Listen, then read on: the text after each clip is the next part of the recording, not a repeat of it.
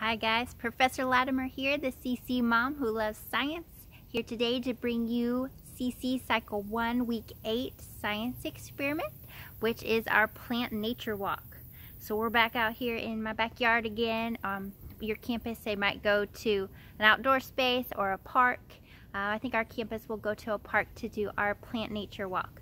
But you're going to take your class to an outdoor area, and they're going to observe and collect plants that they see and take note of them in a science journal or on a piece of paper. So this experiment is, you can find it in your Foundations Guide on page 119. It has a little description of what to do, and you won't need very many materials for this one. You'll want to record where you go, where you observe the plants. So I made these sheets again for this week's experiment, so you can record your name and the date and the location, because as scientists, when we collect data, it's very important to record when and where we found the data.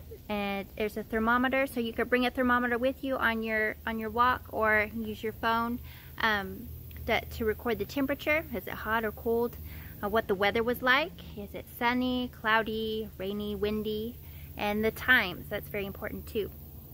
And so you'll give the students, they can bring a baggie, a Ziploc baggie or a paper bag, and put their name on it, and they can collect things like leaves or sticks or bark or roots or seeds or flowers, whatever they find that's interesting to them. And we're going to make note of it on our science journal page.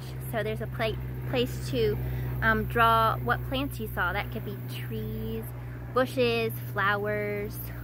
So they can just draw a picture in this box. And then I put a space here where they can draw things that they collected, like what shape leaves did they find? Did they find acorns or other seeds?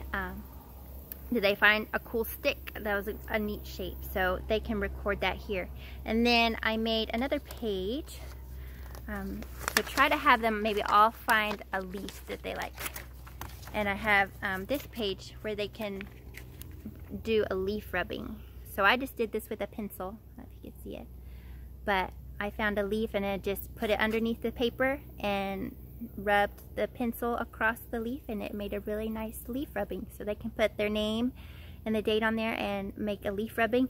You can probably fit several leaves on here. So it just to have a cool record of what they found on their plant walk. And you guys can try to identify what types of plants they are, different types of trees, if it's a deciduous or a coniferous tree. I found just some different shaped leaves.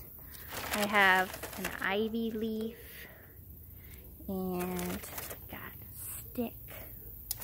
What else?